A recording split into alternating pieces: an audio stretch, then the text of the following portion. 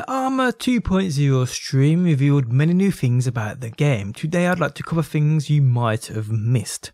How's it going, guys? My name's DPJ and I'd like to thank you for stopping by and checking out my video. If you do enjoy it, leaving a like really helps out. And if you are new around here and enjoy daily Destiny 2 videos, be sure to subscribe.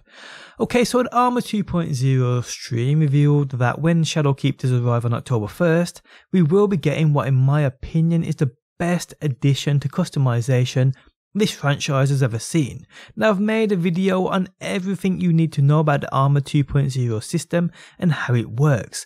That video you'll find linked within the video description. Within this video I'd like to cover things you might have missed, so let's get into it. Something I noticed off the bat which seriously intrigued me was the fact, come Shadowkeep, I believe we might be seeing a new system introduced that when we hit max power level via endgame gear, we can still earn power levels by earning XP. This again I've made a video on and you'll find that linked within the video description if you do want to check it out. Notice also inside of your inventory your Sparrow and Ghost Shout are now showcased behind you. Pretty cool. We can also see the artifacts placed under the Ghost too. This they didn't get into within the stream, so information on this we haven't received yet. Also, the Glimmer has now a bigger cap of 250,000 it seems. That is quite a jump. Now, the other day I made a video talking about new mods. This one here is a specific ammo finder mod. I did mention this in my video the other day. When this works in the open world, the ammo boxes will have a glow to them, so you know said mods you have selected are actually working. Also, a little more about mods. We noticed that certain mods have elemental symbols on them.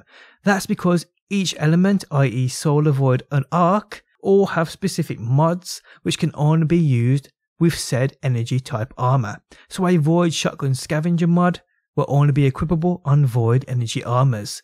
I don't, however, think certain elemental armor groups have their own exclusive mods. Not the mods concerning weapons anyway.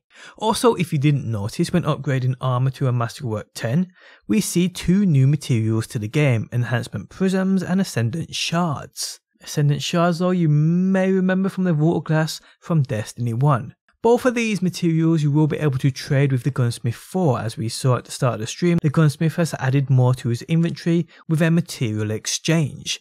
These two things in the middle though, I have no idea what these are.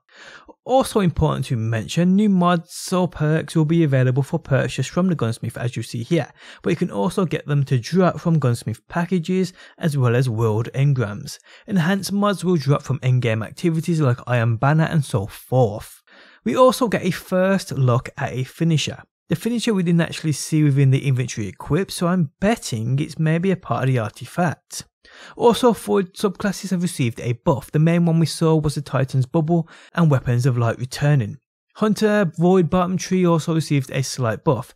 Grenade kills regen your smoke and making an ally invisible with your smoke regens your grenade, I believe. Pretty cool. Also, when playing in a team, your ally's subclass shows via an icon next to their name. Also, when a Shadowkeep drops, all armor across the entire game will drop as Armor 2.0. Yes, I can now redo the escalation protocol. As you guys know, this armor looks incredible. Also, exotics pulled from your vault will now be Armor 2.0 ready.